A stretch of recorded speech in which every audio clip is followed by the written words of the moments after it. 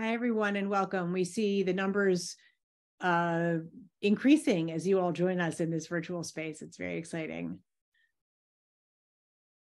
We're so happy to be with you.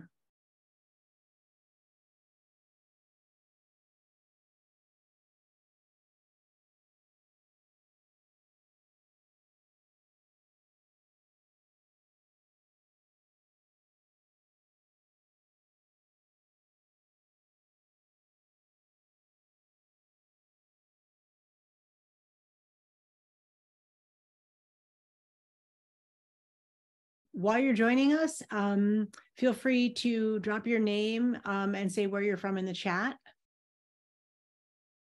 If you have questions, either now or as we're speaking, you should be able to see a Q&A box. Please put your questions there.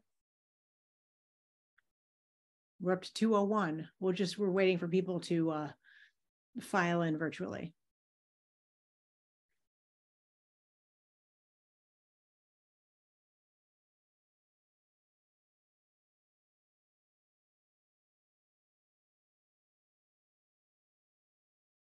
I'm actually not sure the chat is turned on. So when we figure out how to do that, then you can introduce yourselves.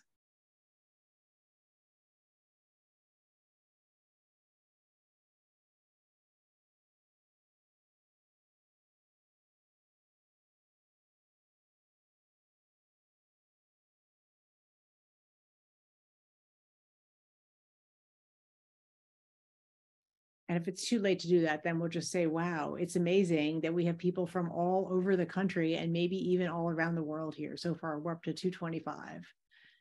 So we'll just give it, we'll give it another minute.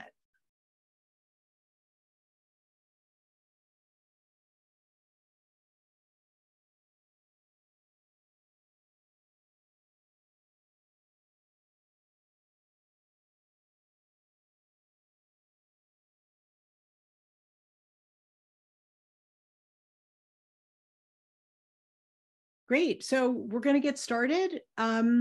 So excited to see everyone. Before we move into the content, so first of all, we're so happy to be sharing not just the idea of the Space Toolkit, but actual experiences using the Space Toolkit with our colleagues who you see on the intro slide. And before we jump into that, I just want to give a shout out to our awesome Space Toolkit research team. One of the great joys of doing work at a big university is having so many incredible students who can actually move projects forward. So thank you so much. Big SAAM shout out to Holly, Mohima, May, and Millie. Great. So before we jump in, also just want to give a content warning that this next story that I'm going to share is an experience of sexual assault as students actually shared it with us. Most of our emphasis today is not going to be on sexual citizens, but this is a story that comes from sexual citizens. And we know that in every room, virtual or not, there are survivors. And we just want to encourage everyone who's out there sharing this virtual space with us to take care of themselves. So Austin was a really engaging interviewee. He features in the only really spicy sex scene in the book, doing his part to narrow the campus orgasm gap. That's not what we're talking about today. But in the interviews, we asked students to tell us their best and worst sexual experiences. And he told us an experience that he started out by describing as weird, where he was shuffled off to someone else's room so his roommate could be alone with the girl he was hooking up with. He went into that room. The girl lifted up her head, mumbled that she was kind of drunk and didn't want to do anything, which is weird, right? Like, why should you have to assert a sexual boundary when a stranger walks into your room? And he didn't respect that. He got in bed with her and started to touch her body. We discussed that story at greater length in Sexual Citizens, but the point here is what put Austin in that room. Sure, part of the story is that he made a bad choice by deciding to violate her sexual boundary. And in the interview was the moment when the penny dropped for him and he realized that he had caused harm. But the take that we have in the book and the idea that grounds the conversation that we're having with you all today is that the main lever that campuses can pull, a main lever that campuses can pull in sexual assault prevention is to think about the spaces that students move through socially, the residential spaces and the social spaces, as something that actually can produce sexual assault, as well as producing other kinds of social inequality, and modify those spaces as a way to build campuses both with less sexual violence and that are in general more inclusive. So that idea, the idea of sexual geographies, takes campus space not just as sort of like the backdrop to assaults and social interactions, but as a main player. And we know there's no topic more political on university campuses than space. Shamus and I have both seen colleagues cry because they've gotten offices that they feel don't reflect how important they think they are. And so we know that there's a politics to space, but that's because space is an expression of power. And we saw so many ways in which policies around space actually amplified power inequalities rather than mitigating them. And so the conversation that we're having with our colleagues today is about how campuses can address policies around space to unsettle the fundamental power inequalities of race, of gender, of class that create the unequal social landscape that is part of the terrain that produces campus sexual assault. So Shamus is going to give you a little bit more of an intro to the toolkit. And then we're going to hear from, and he's going to introduce our colleagues. Then we're going to hear from our colleagues, including Brooke West, who's our colleague here at Columbia. And then we may even have some time for questions from you all. So Shamus, passing over to you. Thanks so much, Jennifer, and thanks to everyone for being here. So, the idea of producing this toolkit, in part, as Jennifer described, was that as we were looking at the life of sexual citizens, so many people said, can we have a thing? Can we have something that we can use to sort of put into place in our communities that sort of make these ideas of the book more actionable? And, we sort of thought the book was our thing, but then we realized, there were ways that we could be a little bit more grounded in everyday practices of communities. And so we created the Space Toolkit. And I suspect many of you who already have access to it and have seen it. It is a completely free resource. So it's something that lives on our website that we revise from time to time in light of understandings that are developing. And what it gives is communities a 4-step process that they can go through to sort of think through how they might analyze the way that space is organized in their community, and then how they might change it in a way that centers the work and understandings of the variety of stakeholders within your communities. So the 4 phases of the Space Toolkit are commit, convene, consider, and change. And what they involve is having a community sort of commit to supporting the work of a group of people in your community who might analyze how space is used and may be empowered to make some kinds of changes. So basically, this means getting buy-in from upper-level administrators. The second phase, convene, means bringing together people with the power, understanding, and shared intention of redesigning campus spaces and policies that might govern those spaces. We imagine that convening is really broad. It involves people who are involved in, say, sexual assault prevention work, but also DEI and mental health, people from campus dining services and housing, also students and faculty, some of whom are very involved in issues, some of whom are not involved at all, to get the variety of perspectives. Because what we want that group to do is step 3, consider, to sort of come to an understanding of your own campus's sexual geography, and in particular, your own campus's geographies and how those geographies can augment power inequalities, existing power inequalities. That understanding then leads to change. So looking to see how it is that power inequalities are built into campus life then gives some opportunities for real changes that can be made that would advance equity on campus. So that's basically what the toolkit does. It outlines these 4 steps. It's something that's very much in process. It's free, it's audacious, it's transformational, and I might say it's totally unproven. So, Jennifer and I are social scientists, and Brooke are social scientists, and we don't just want to sort of give you something to do and then say, well, if it didn't work out, it's your fault. We want to know that this actually is something that could work.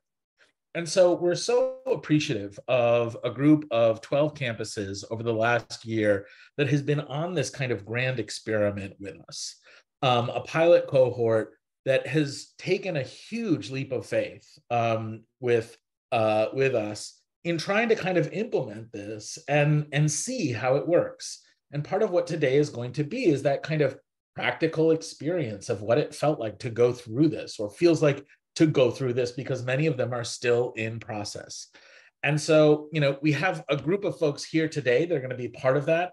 There's also many other members of our pilot cohort group that won't be speaking today. We're not naming everyone because some of these schools, it's still confidential, the work that they're doing. But I want to say just a huge thank you from Brooke and Jennifer, the entire research team, to all these folks who've been on this journey with us. So I'm going to pivot now to introducing our panelists today and turning it over to them so that they can talk about, in a much more grounded way, how they brought about some of the changes, or how they got commitment, how they convened a group of people, how they considered sexual geographies, and maybe how they even made some changes. And so with us today are 3 members of our inaugural pilot cohort. First, we have, well, I shouldn't say first, but we have Dr. Sarah Olenichek, who's the Title IX and Compliance Coordinator at St. Norbert's College, who oversees campus response to gender-based violence and college compliance. And Sarah and Jess and Ashley, maybe if you want to drop your full bios, and well, I guess we don't have a chat to drop it in. I apologize. We'll send them around with the follow-up email.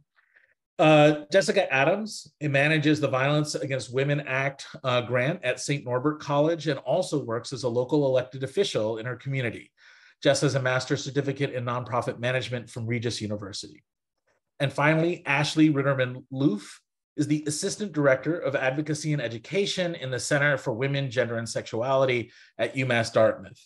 Joining them in conversation will be Brooke West, who's been working with us on sort of thinking through the implementation of this. Brooke is Associate Professor at Columbia University School of Social Work. So I'll hand it now over to you all.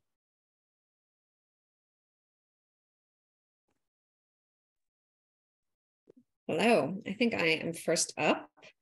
I'm going to go ahead and go right to my first slide. So it's really wonderful to see you all. I'm going to be talking a bit about the science behind this work before handing it over to our campus partners to talk about their real-world experiences. Next. All right, so this work by Jennifer and Shamus really leads us to ask deeper questions about how best to prevent campus sexual assault.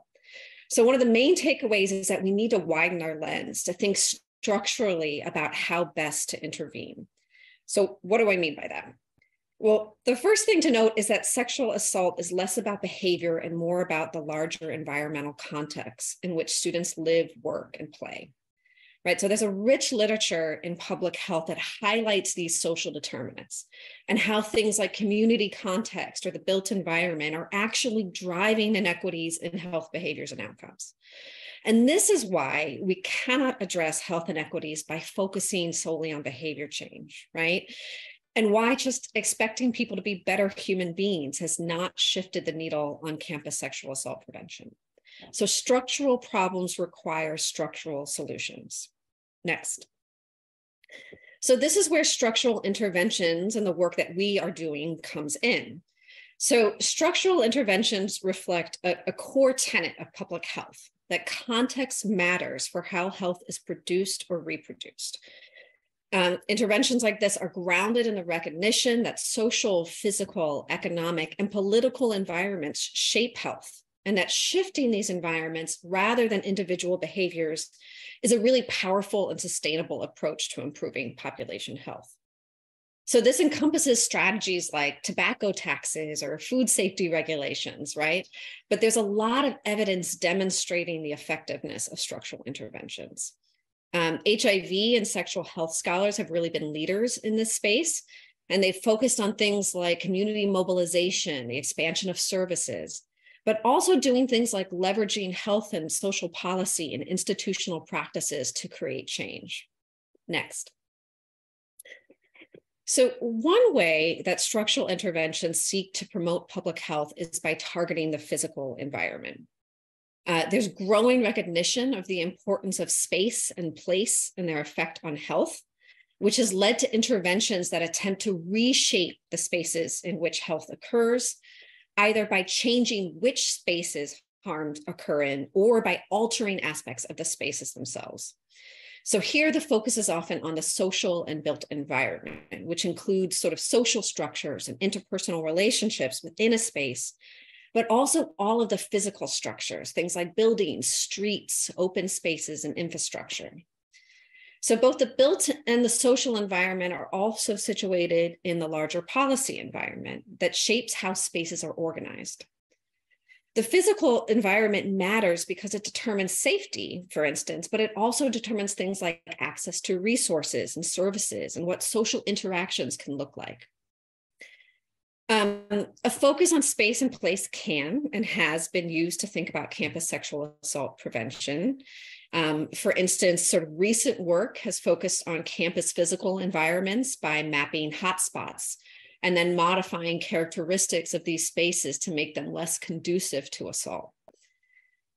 Although attention to campus physical environment is not entirely new, what is unique is this focus on the actual landscape of risk as we respond to the reality that people are most likely to be assaulted by someone they know rather than sort of a stranger lurking in the dark. So although structural interventions for campus sexual prevention do not yet have an evidence base, as sort of Shamus mentioned, it is really incontrovertible that our current approaches are insufficient. So structural interventions, on the other hand, represent a sort of a radically different approach. So let's talk a little bit about what this can look like. Next, please. So using these frameworks, Jennifer and Shamus developed the space toolkit, which Shamus described. Again, the toolkit rests on the truth that assault is about power. So as they noted, the spaces that people move through are essential to understanding sex and sexual assault. So on campuses, shifting equity in racial or residential and social spaces through the reallocation of space and power could be a fruitful avenue for preventing sexual assault in a sustainable way. As Shamus mentioned, as we've advanced this work, we're partnering with 12 campuses around the country to do some preliminary testing of the toolkit. We are using a mixed methods approach to learn more about sort of implementation processes and challenges alongside the feasibility and acceptability of the toolkit. So is this something that is possible for campuses to use? Is this something that they want to use? And we're also looking at things like whether and how the toolkit was implemented, what sort of barriers and facilitators existed to implementation, what sort of resources were required to do this work, and if what additional supports are needed to make this feasible. But we're also interested in sort of perceived appropriateness, satisfaction, and sort of cultural fit. Like, does this sort of fit within the confines of different institutions? So we see this work as a first step towards strengthening the toolkit, further testing it, developing packages of technical support, and then eventually disseminating it more widely. Next slide, please. Although the goal of the toolkit is to identify affordable, equitable, and sustainable opportunities to shift campus environments, we fully recognize that sort of structural interventions can be challenging, and they may seem incredibly daunting to you in this moment. I want to take a moment to talk about some of these challenges because they are things that we are actively trying to learn more about in this preliminary phase of the study. Next. So conceptually, it can be really challenging to sort of identify processes through which change occurs. So as we conduct this preliminary work, we're really trying to learn more about how campuses define their sexual geographies, and then the shifts that follow from that. Excuse me, this is going to allow us to better explicate the mechanisms through which shifts in power over spaces can lead to greater inclusion, and then to reductions in campus sexual assault. Next, please. Methodologically, data on structural characteristics can also be difficult to collect and analyze. So we're thinking deeply about how to sort of operationalize and measure these shifting sexual geographies. And then through this process, we're preparing for a future trial to sort of rigorously assess the efficacy of the toolkit. Next, please. But when I want to speak more about, apologies, these slides got a little bit messed up in translation here. What I want to talk a little bit more about is sort of implementation and ethical challenges, because I think that's more relevant to what we're going to be talking about today. So implementation of structural interventions isn't easy, right? They can require a lot of resources and time, which we are trying to learn more about in this stage to make this work as accessible as possible to all campuses who could benefit from it. The toolkit also requires multi-level institutional buy-in that sort of Shamus referred to. This includes college presidents and provosts, but also Title IX and DEI coordinators, administrators, and student services, facilities, faculty, staff, and students. Sustained engagement is necessary to ensure that intervention activities are actionable and responsive to community needs. So as we do this work, we're really interested in learning more about who shows up and who doesn't and why, and also who stands to gain or lose by shifts in power over campus spaces. We're also interested in how campuses are thinking creatively, both in terms of who they engage and how they move through each phase of the toolkit. And as I'm sure you'll hear from our partners, they really have been thinking creatively about this work. Next. Ethically, it's also important to consider these factors, right? So many campuses that would benefit most from structural interventions are those that have more limited resources. So in our study, we're really partnering with a diverse sample of campuses to learn more about how things unfold in different settings so that we can develop support structures moving forward to make this work feasible. There may also be discordance between intervention goals and local campus culture and norms. So we're trying to learn more about what comes up in these spaces. And then finally, we're putting a close eye towards assessing potential unexpected outcomes, right? Unexpected consequences, both positive and negative.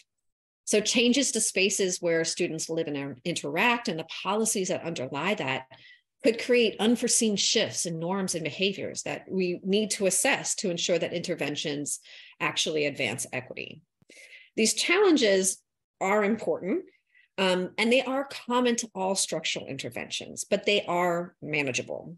And so what I hope I've conveyed is that the potential for shifting environments to prevent campus sexual assault is substantial, and that this work does hold promise. I think it's more helpful, however, if you hear from some of our campus partners so that you can see how this work is unfolding in the real world. Next. Just a quick thank you for your time.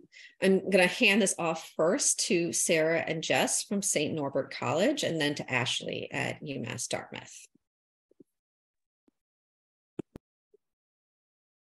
Yes, hello everyone. We are grateful to be here today.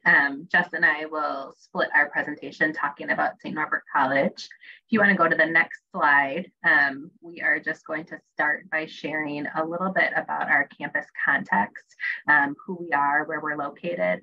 So we are a college that has really three main parts to our mission. We are Catholic, Norbertine, and a liberal arts institution. We're located in northeastern Wisconsin, so just outside of Green Bay.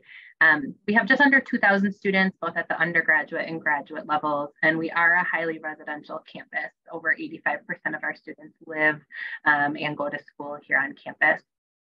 Racially, and as we're talking about equity and sharing of spaces and unintended consequences and all of the things that are part of the space toolkit, we thought it would be important to note that we are a predominantly white institution, which certainly has impacted us as we're going through this work.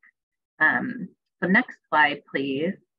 We also thought it would be important to share a little bit about our campus and what has brought us to the place of being a part of this work. So just a few things that are important about the context of our institution. In our recent past, we have had some really difficult campus conversations and occurrences related to Title IX that have led to a lot of the changes that are in place and that we are seeking to think about moving forward. Some of those challenges moved us both to having a VAWA grant on campus, which Jess will talk about a little more in just a minute, and also my Title IX coordinator role being created as a full-time Title IX coordinator for the campus community. Because of those challenges and those needs, we do also have a really committed campus community that is so involved in thinking about the types of changes that we are seeking and what's important to our institution. And that goes all the way up to our top levels of leadership. So Jess, I'll hand it over to you. Thank you. Next slide. All right, why is St. Norbert participating in the space project? So as Sarah mentioned, we had some existing programs, that Violence Against Women at Grant, the VAWA grant that we had for 3 years, and then were re-awarded for another 3 years. We also had some other initiatives related to culture of respect, Title IX Advisory Committee. And so that work was intersecting already related to reducing gender-based violence on campus. We also had members of our community who we were working with who were participating in a shared reading of Sexual Citizens when the toolkit was launched. And because we appreciated the work so much of Dr. Hirsch and Dr. Khan, we were especially excited about this opportunity when it became available. So we see the value in trying something new, and the Space Toolkit was a very intriguing opportunity for us to stay abreast of the latest research. Next slide, please. So in getting started, as Sarah mentioned, we had buy-in from many people on campus already from those existing relationships and from the administration high level, and we, including those in the book club. And so in the summer of 2022, we worked to recruit some other participants and students as well in that, and we were able to kick off our first meeting in October of 2022. We took some inspiration from the toolkit as to persons who we should include, who we hadn't normally worked with, and kind of how the layout of the meeting should be. And we landed on meeting monthly as a group for about an hour to an hour and a half. In these pictures here, you can see some of the breakout groups that are that we were working on for our mapping exercise as one of the activities in the toolkit. Next slide. So as we've mentioned earlier about the multi-level institutional representation and the variety of voices that we want to have represented on our team, we made sure to reach out to different areas on campus, which included different people from within academic affairs, student affairs, you can see them listed here, counseling, residential life, LGBTQ, judicial affairs, as well as Title IX, HR, the student representation, and other people, including community partners with our local domestic abuse shelter and our local sexual assault center. And then I'll hand it back to Sarah. Yeah, our next slide is really just intended to give you all a visual representation of some of the work we've done. These are examples of how sexual geographies were mapped on our campus, thinking about different spaces. So like one of the pictures represents residential sexual geographies, one is virtual, and so on. As we were getting started and we're about to transition into talking about some of our barriers and our triumphs, Jess and I found in facilitating this that it was sometimes difficult to imagine what our product would look like because we didn't have examples from what went before. So we wanted to have the chance to just share those visuals with all of you. So if you want to go to the next slide, you know, as we think about So the left side of this slide is our triumphs and the right side is our barriers. It looks like maybe a little bit of the wording got jumbled here.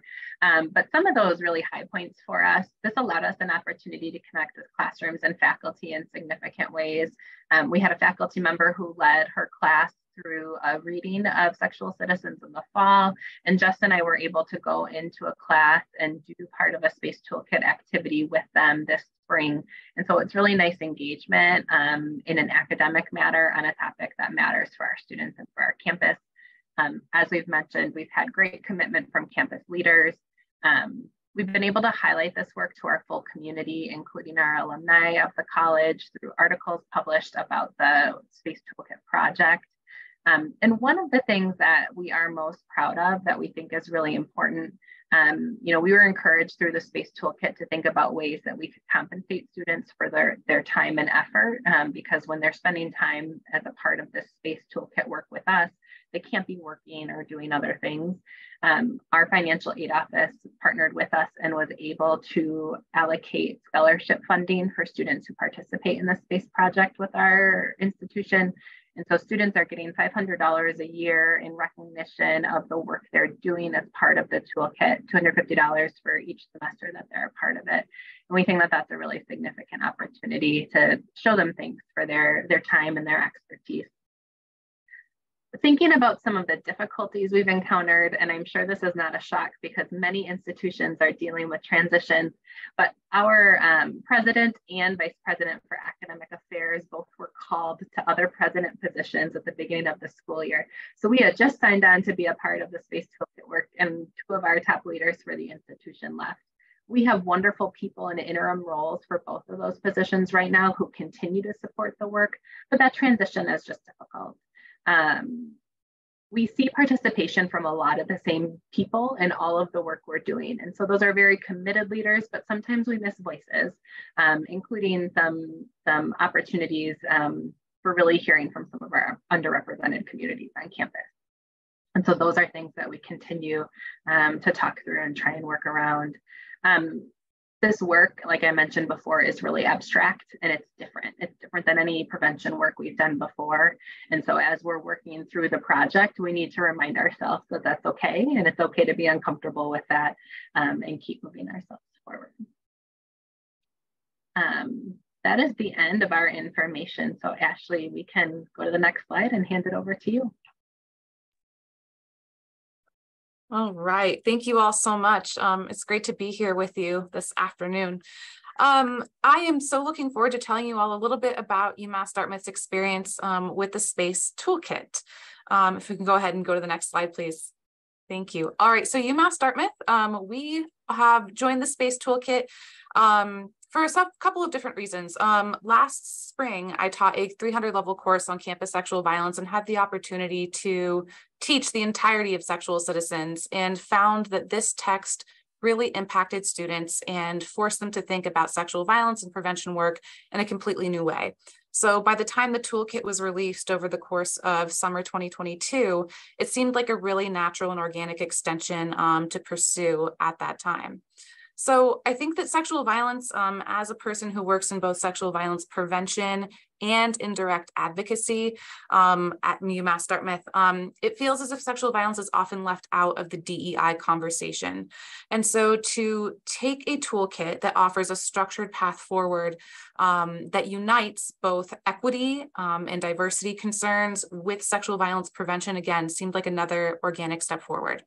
I appreciate Dr. Hirsch and Dr. Khan's novel approach to persisting problems. And again, why not try and see what happens?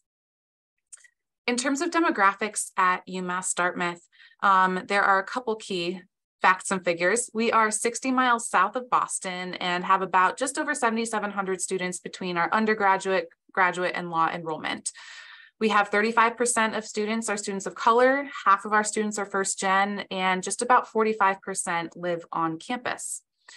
I would be remiss in looking at our campus space if I didn't highlight what our physical landscape looks like. So if we can go to the next slide, thank you.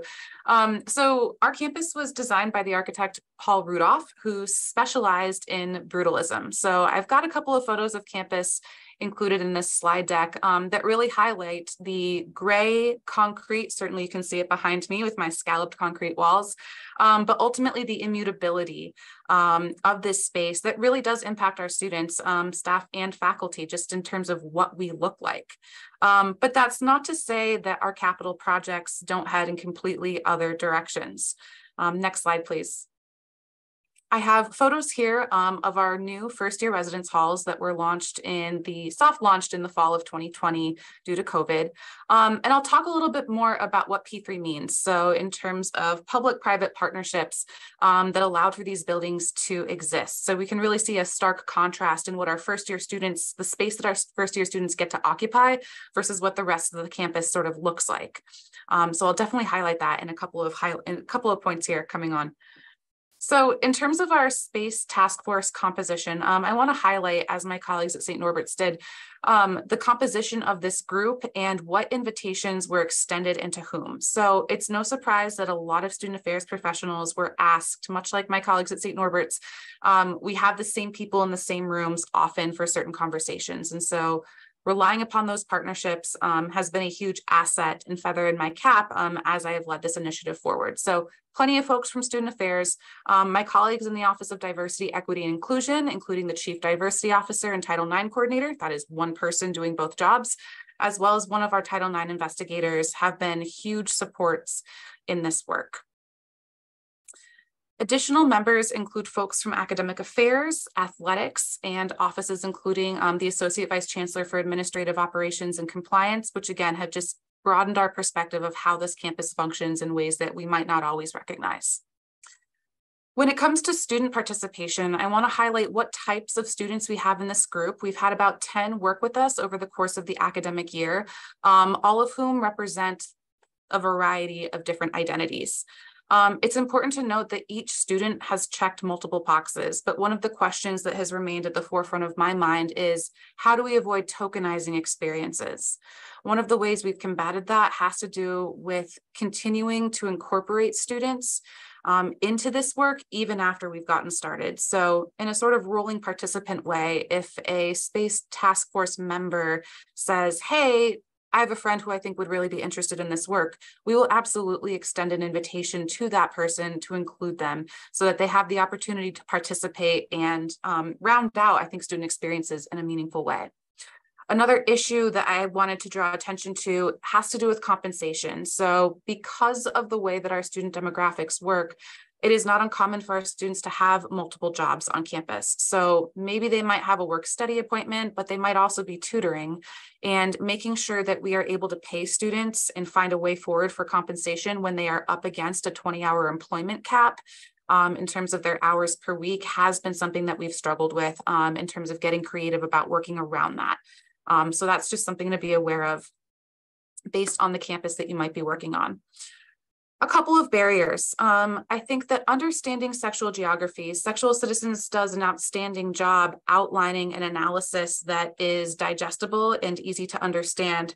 However, actually making sure or providing a space where students, faculty, and staff can gain confidence with this analysis and apply it to our campus has been tricky. So just making sure that people have, again, an understanding of what we actually mean when we're thinking about space and sexual geographies takes a lot of time. And there have been moments over the course of the year where we've had to pause to spend more time grappling with that concept.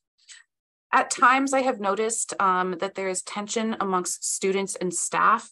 When students share their lived experiences, sometimes staff and faculty get a little bit defensive when it comes to explaining either a university policy or a response and feel the need to myth bust what actually happened, which sometimes stands in contrast to or has the potential to undermine student experiences.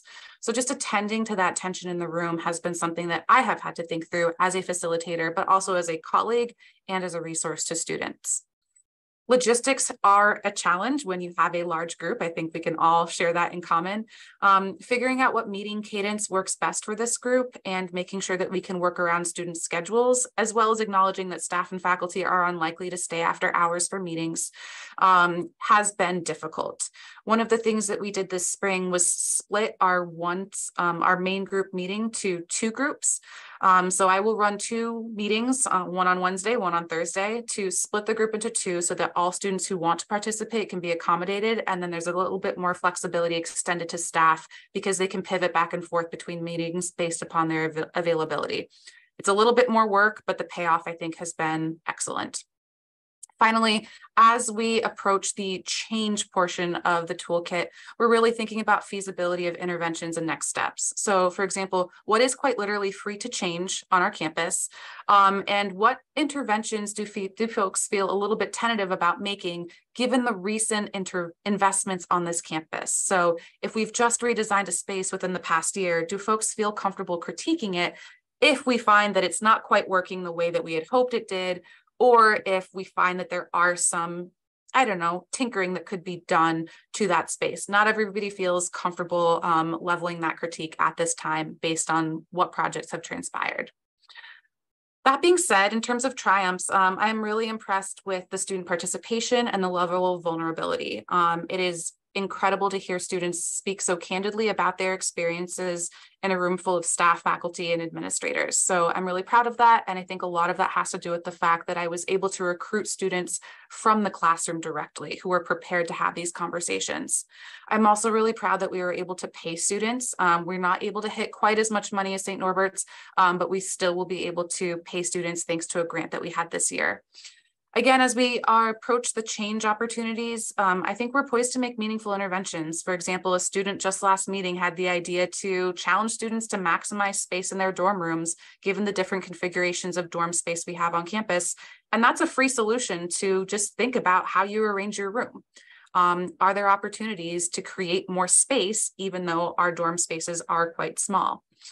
I think the task force has illuminated change and momentum that already exists so that this group at the end of the year, when we write recommendations, will be able to amplify the work of other campus partners rather than trying to do it ourselves. Finally, I'm really proud that we got this far. We are actively considering steps for year 2. And at this time, I can say that this is a feasible process to go through. We started in October. Our last meeting of the year will be in late April. And I'm just so proud that we were able to facilitate this on this timeline.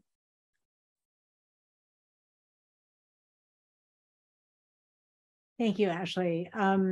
Wow. So if it wasn't exciting enough to write a book that people actually read, I think creating the toolkit that people are actually using, it's like hashtag goals, right? So Shamus and I have just a couple of wrap up comments, and then we have time for some conversation. I think first, if we needed another reminder about the connection between how spaces are structured and inclusiveness, our forgetting to enable the closed captioning before the webinar began,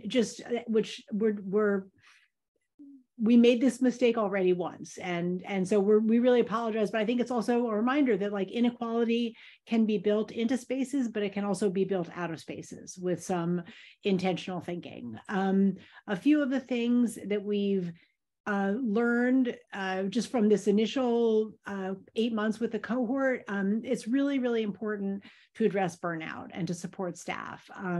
People who are doing sexual assault prevention work and DEI work are holding the weight of the world on their hands. And it doesn't really work to say like, hey, do this really innovative thing, but also keep doing everything else you're doing. And so there needs to be high-level support, not just for recognizing people doing innovative work, but also for taking something off their plates and making sure that somebody else is doing that work. Paying the students, in retrospect, this is super obvious, but if you launch the work in a way that doesn't align with your institution's budget year, it's that much harder to get money. And so thinking about the timing of beginning the project, like it's not like we've never done a budget before at the institution, but so that was just an important logistical learning. it seems across campus, we've seen that there are opportunities to either use under-leveraged physical spaces or to bring people in. So we just want to really underline that in neither of the examples that we've shared is this about building palatial new dorms. It's really thinking about how to repurpose and reimagine what is already existing. So Shamus has a couple of thoughts, and then we're going to actually have conversation. Yeah, absolutely. I mean, to build off what Jennifer just said about bringing people in, other institutions have talked to us about how the focus on the allocation of space is a way to bring folks in, often who have power and have control over that space. Often those people are sort of called out rather than brought in. So an example here with sort of Greek life is thinking about people who have control over space in Greek-like organizations can be brought in and asked, like, how could the space that you have control over be used by other student organizations in ways that would help them feel more at home within the institution? That sort of makes those folks part of a solution and brings them into this process. I think also this, we heard about this both from UMass Dartmouth and St. Norbert about how this is really widening a coalition. I'm sure that so many of these people are in contact already because they're all doing intersecting work all the time. But hopefully, and what we've heard from other places is that people who are engaged with one another consistently and in doing these kinds of intersecting works are able to participate in a shared project. And that can be really powerful. And then I think, we're excited about this as a research possibility. And, beyond the initial study, which is thinking about the kind of feasibility and accessibility of this, now asking, like, what would it look like to evaluate the impact of something like this? And something Jennifer and I have talked a lot about is how difficult it is to look at sexual assault as an outcome variable because of how rarely it gets reported, about the challenges of measuring it. But I think, what we're really describing here is a process to increase a sense of belonging on campus and a sense of equity on campus. And there are lots of things that we can look at, like, sleep as a form of or a measure of inclusion on campus. So whether or not students from different kinds of social backgrounds are getting the same amount of sleep is a really good indication of of sort of a sense of belonging and feeling cared for within an institution. So I think those are some of our reflections, both in terms of these really exciting descriptions and things that other people have said. But I think now is a nice time to open this up as a conversation. There are already some things within the Q&A, but for those of you who are listening along, we'd encourage you to add additional things there. If you have specific questions for the two institutions or for Brooke and Jennifer and me, we're really happy to take them right now. Yeah, so I think Shamus and I had a question which actually aligns perfectly with one of the questions from the audience, which is concretely, what might success look like? What would be an example of, and we don't want to scoop anyone, but like, what might be an example that you feel comfortable sharing of a change that you might propose on your campuses? Either Ashley or go ahead, Sarah. Yeah. Yeah, and just feel free to add in. And I see many of our St. Norbert colleagues here today, so thank you for being here. We are just getting to the place of the change portion of the space toolkit. And so I think we have some ideas of directions where some of this will go and what success could look like based off of that. But two things that I wanted to share. As a campus, I think we've made it really foundational that we have student voice in the work that we're doing, to not just for Space Toolkit, but generally around gender-based violence prevention and response. And we had the idea come from some of the students in the Space Toolkit that they wanted to work with our campus administration to try and bring together all of the student organizations that are doing this work in some way, almost as just a collaborative opportunity to advocate and think about changes. And that's different. That's not something that we've had in recent years. And so I think that's a really good example of success. We can give examples of some other things too later, but I wanted to give Ashley or Jess a chance to reply as well. I think success for me is going to be measured in sustainability. I think the toolkit, what I appreciate most about it is that it's offering a more 2-year intensive plan. And then years 3 and 4 have, where you're looking at assessment, you're looking at reconvening, you're looking at paths forward. I think a lot of ideas dissolve over the summer. And so I'm really looking to see if we can come back next fall with the same energy to follow through on some. Again, we're at the same sort of point where we're looking at proposed changes. I don't know how much we'll actually be able to get done, but I think when everybody has a moment to catch their breath, once we're through with finals, the policy reviews that we're looking to engage with, illuminating how space gets booked on our campus has come up, and the politics of that I think are fascinating. And it's the same, whether I book a space or my students in a student group book a space, we're all using the same system. But there's been some interesting barriers that have been presented. So just illuminating policy, I think, has been a successful outcome that we will continue to pursue over the summer. And again, I'm really looking forward to the work that we'll be able to continue to do and implement in year 2. And I think that point, Ashley, about space booking points to the layers of change that are possible. Shamus and I were visiting a campus recently, and they said their first take was all student groups have equal access to our party spaces.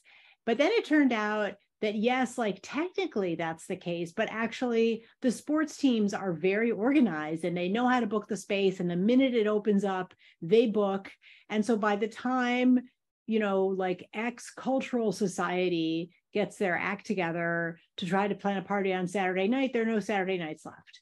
And so thinking about how institutional memory in student organization might amplify inequalities, and then thinking like, okay, we have the whole interwebs, like there's probably a way that we can fix this, or through training like this. So there are ways, even in this conversation, I think that we've extended what it might mean to think about. It's not just changing physical spaces, it's changing policies about how those are accessed. I'm wondering, Sarah, Jess, or Ashley, if there's some changes that you can imagine, or Shamus or Brooke, from the conversations that we've had, of changes that might be free or low cost. Sarah, I really want you to talk about the fire pits because I'm obsessed.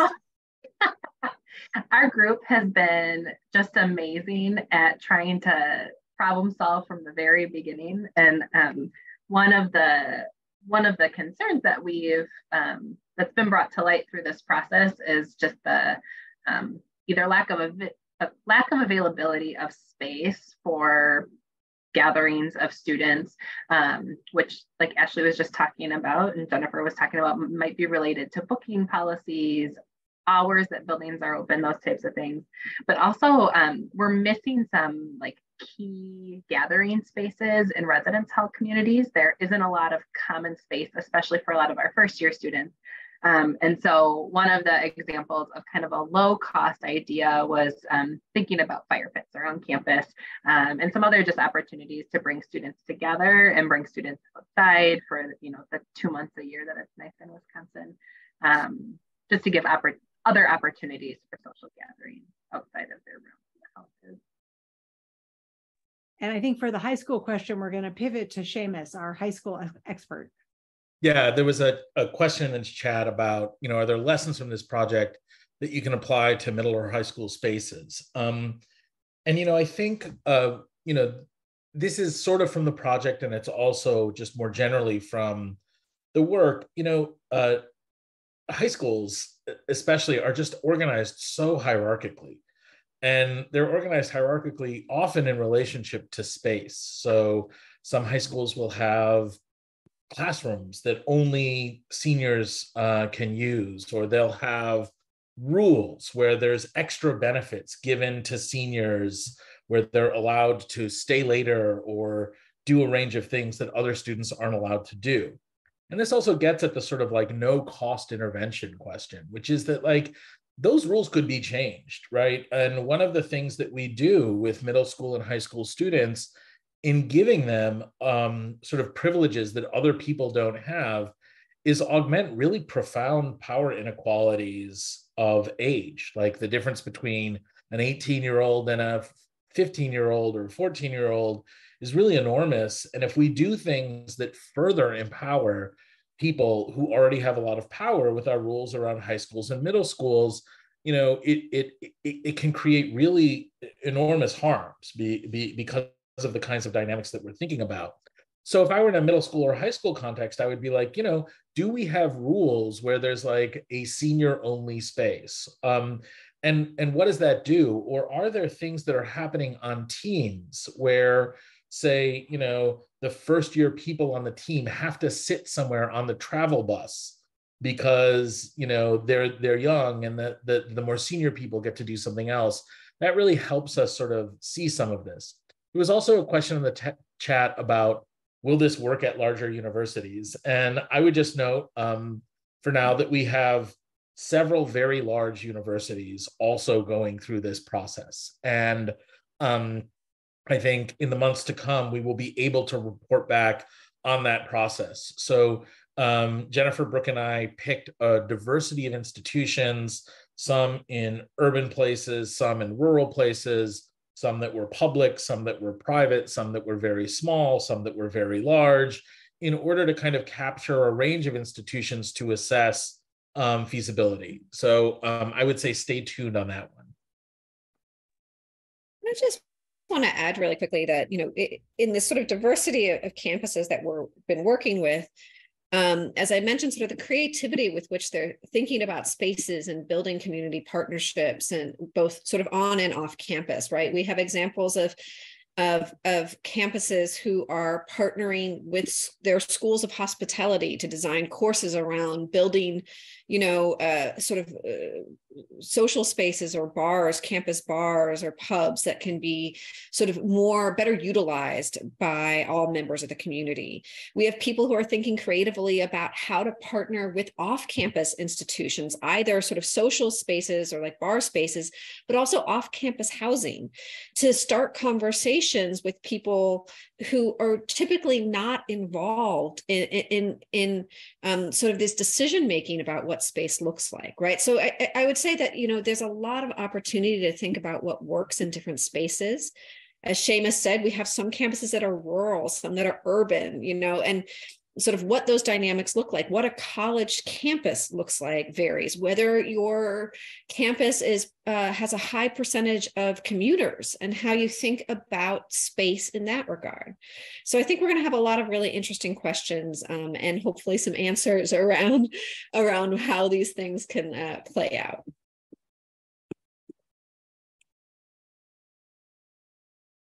And I see that it is 12:58. So we realize that we haven't, this is like, we're sharing this with you midway through the story. We don't have an end. We don't have the answers about what changes are possible, that will encompass all the changes that are possible. We still haven't told you if it works because we still don't know if it works. So we're excited that there's so many of you that are joining us on this journey.